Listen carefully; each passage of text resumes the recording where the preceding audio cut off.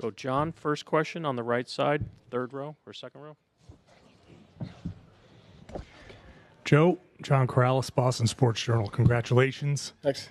I guess, first of all, you've been so intense throughout this whole thing. What does it feel like to accomplish the goal? It feels good. I think the most important thing, something that's really been going through my mind throughout this process is you can't lose sight of the people that came before us. And I want to make sure every person that's worked for the Celtics, that's played for the Celtics, that didn't win, knows that their work and what they've done hasn't gone unnoticed, or it doesn't play a part in where we're at today. It can be so easy when you work for this organization and you don't win that the work that people put in just gets brushed over or gets ignored. And when I first got here, the staff, Brad's coaching, the staff that they had, the foundation that they built with these guys when they were young, the foundation of what we have is one of the reasons why we're here today. And so I think that's one of the first things that came to mind was just because we won this doesn't mean what the people have done before us isn't just as important.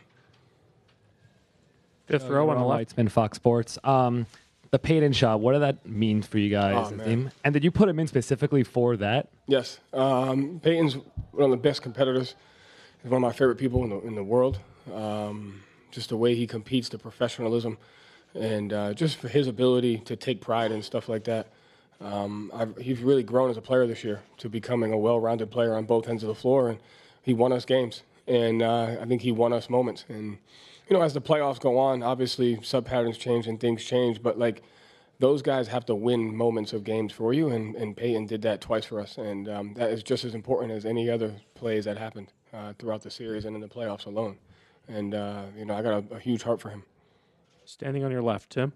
Joe, so much of what you believe in is sort of sticking with what you guys do and consistently doing it over and over again. What has it meant to you to see your group do that throughout the course of the season and come back from the way last year ended and cap it off the way you guys have tonight? Yeah, it really starts with them. You can't have a philosophy or a way of playing if you don't have a group of guys that are willing to buy into it and willing to be disciplined for it. And quite honestly, this group of guys has been through so much in the league, they know what it takes. And so it's more about that. When you have a group of guys that have an understanding of what it takes, using the experiences that you've been through, and that to me is more than anything. So it was a joy watching the guys just grow as a team throughout the year, but also really work at it. There's a group of guys in that locker room that decided they wanted to win on day one, and they worked at it every single day. And so credit to them. And what did it mean to you guys to have Kristaps fight to get on the court the way he did and give you guys the minutes he was able to? That was awesome. It's a huge credit to him. Like I said, I know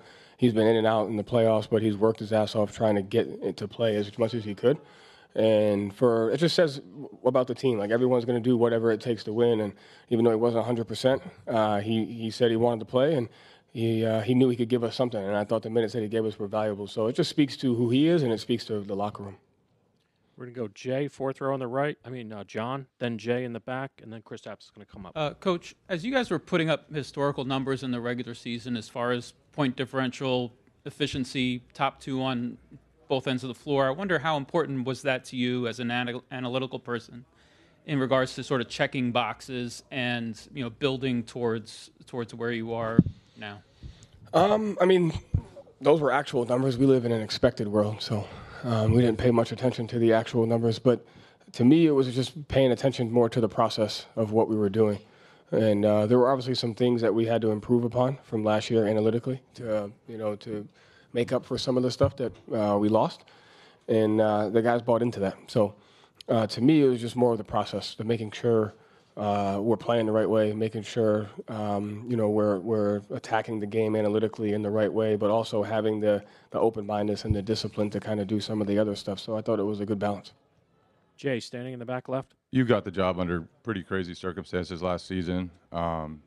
You faced criticism. You had calls for your job even at times last year. So how have these two seasons challenged you? How have they changed you, and how have they rewarded you?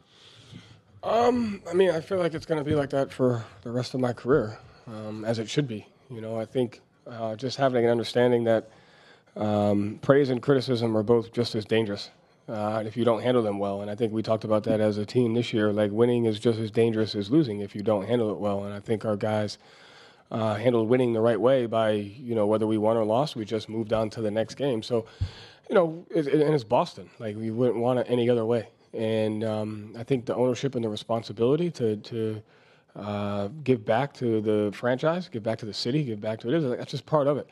And so I think, but you need it. Like, you need that. You need criticism. You need praise. You need expectations. All those things go into making who you are as a person, making who you are as people, as an organization. So just have an understanding that they're never going to go away. If someone tells you good job, that's just as dangerous as someone telling you suck. But you need both of them in order to get to where you want to get to. And there's no place I'd rather be. Thank you, Coach. Thanks. Porzingis will be right up.